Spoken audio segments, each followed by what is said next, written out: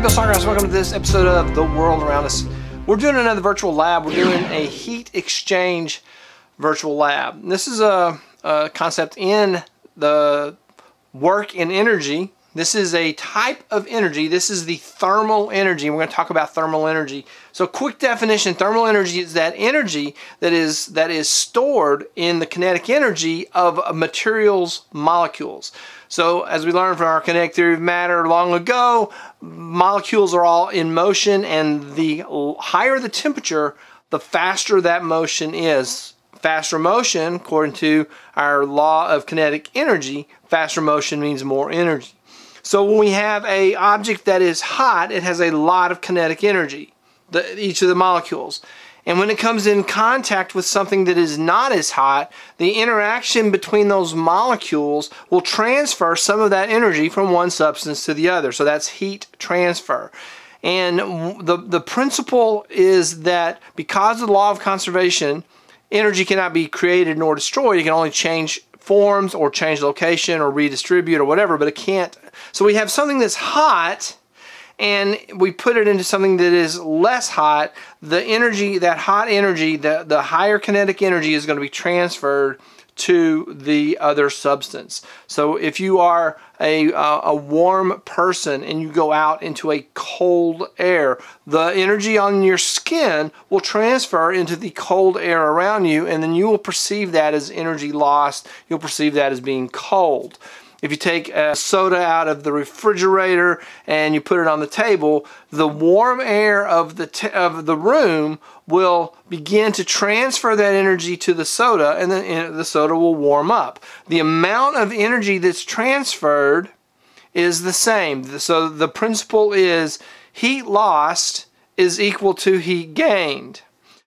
All right, so we need to understand a little bit about how the temperature change tells us how much energy was lost. So each object, each substance in nature has something called a specific heat, and that specific heat is the amount of energy that it takes to change 1 gram of this substance, or 1 kilogram, whatever the constant is. We're using grams. And so to change it 1 degree Celsius, 1 Celsius degree, which is the same as 1 Kelvin degree, because a Kelvin degree and a Celsius degree are the same magnitude, even though they're different on the scale. So in an equation, we use the variable Q to stand for heat energy. So the temperature change times the mass times the specific heat. So it's just 3 numbers multiplied together. And delta T is one thing, change in temperature. We find delta T by taking the initial temperature and subtracting it from the final temperature.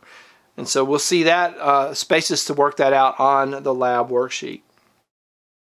And so in the experiment we're going to do, we have a hot metal sample, and it is going to go into the water. So the hot metal sample is going to go into the water. The energy from that hot metal sample will transfer into the water, so we'll see the water temperature go up.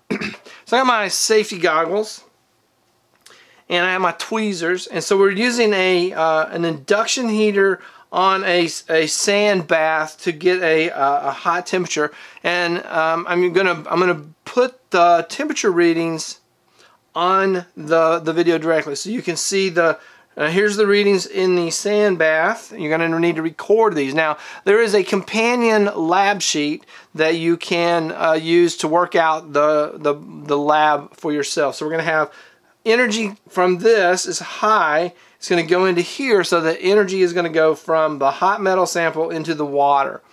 Alright, so we're going to need to know the mass of the sample, and we're going to need to know the mass of the water. And so those are provided for you on the screen here, so you can record those into the lab worksheet. And once you've recorded those into the lab worksheet, then we're going to go ahead and so the temperatures are on the screen as well.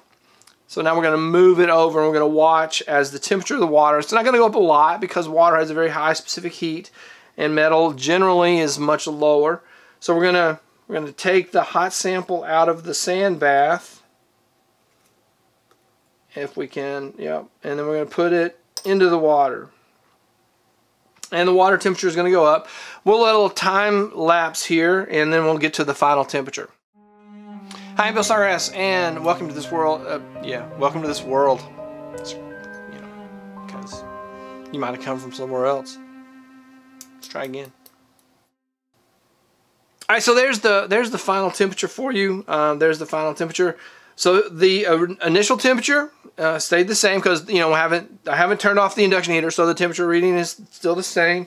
And the final temperature of the water is this. So there's your temperature change. So the energy from the sand bath, it was stored inside the molecules of the metal sample. So the energy that the metal sample had in the initial condition, that energy redistributed into the water, and so now the water and the metal sample are the same temperature. So we can calculate the amount of energy gained by the water because we know the specific heat of water, we know the mass of the water, and we now know the temperature change of the water. So the mass times the temperature change times the specific heat of water, that will tell us how much heat was gained by the water.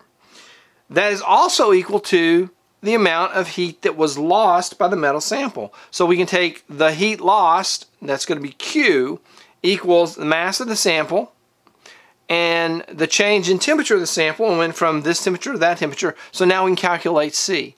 We can use that C, once we've calculated it, we can use that C to estimate what the metal sample is made out of, and we can look that up, and there's in the video description a link, and in the lab worksheet a link to some specific heats that you can use to look up what type of metal this might be. That is it for this episode. Please click the like button, subscribe to the channel, all that stuff. Thank you for watching, and we will see you in the next episode.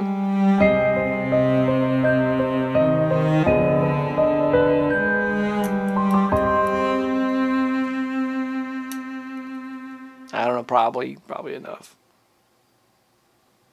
Plus the battery's dying. I knew I should have changed the battery.